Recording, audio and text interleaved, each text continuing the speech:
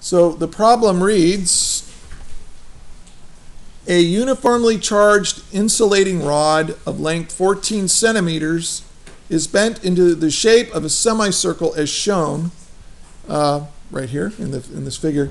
The rod has a total charge of negative 7.50 microcoulombs. Find the electric potential at point O, the center of the semicircle. So here's our semicircle, and it's got all this negative charge. I'll just draw these little negatives uniformly distributed over its length. And we want to know what's the voltage right there. So if I chose a little arbitrary chunk of this, and I'm going to call that dq,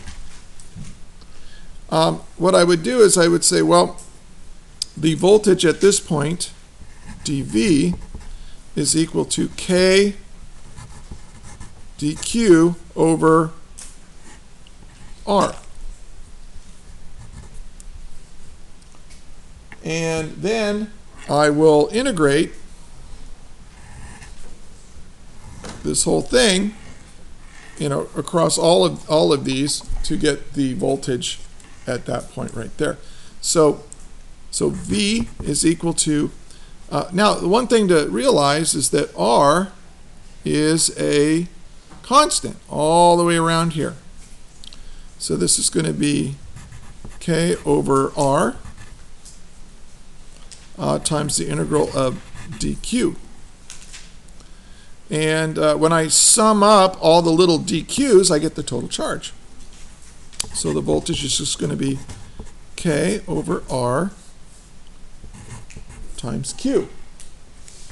But we want to get a numerical value for that, and because we have a numerical value for the charge, so we got to get R in terms of this length. Well, let's do that. A semicircle, well, let's see. A circle has a circumference of 2 pi r, but this is only a semicircle, so this length L, if you double L, you would get the circumference of a circle. So the 2 goes away, and if I solve for R, R is equal to L over pi. And a lot of people were asking me that this caused people a lot of concern, like where are they getting that pi from? Well, it's because this is one of those weird problems where they're kind of giving you the circumference and asking you to solve for the radius. And so the pi gets moved around. So now I can plug in all my values. V is equal to K, which is what, 8.99 times 10 to the 9 Newton meter squared per coulomb squared, times the total charge, which is negative 7.50 microcoulombs. And I'm going to divide that by L, which is 0.14 meters. And I'm going to divide that by pi. And I plug in my values, and I think we get the answer, the correct answer. When you plug them all in, should be what, negative 1.51? Is that right? Am I looking at the right one? I'm punting here because I don't have a calculator up here. So megavolts.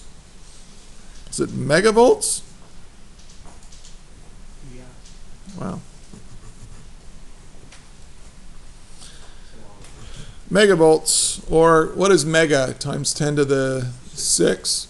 So negative 1.51 times 10 to the 6 volts. Okay. So now this is a nice problem to think about. Look how I am learning. I want you to learn how to think with calculus. It's just a way of looking at the world. I just said, oh, we got a little tiny charge here. Let's come up with dq. and then the problem, and then you apply the definition, and then the problem just kind of takes care of itself. And you have to know this little circumference and so on, but otherwise it's a pretty nice little problem. Any questions? That is all.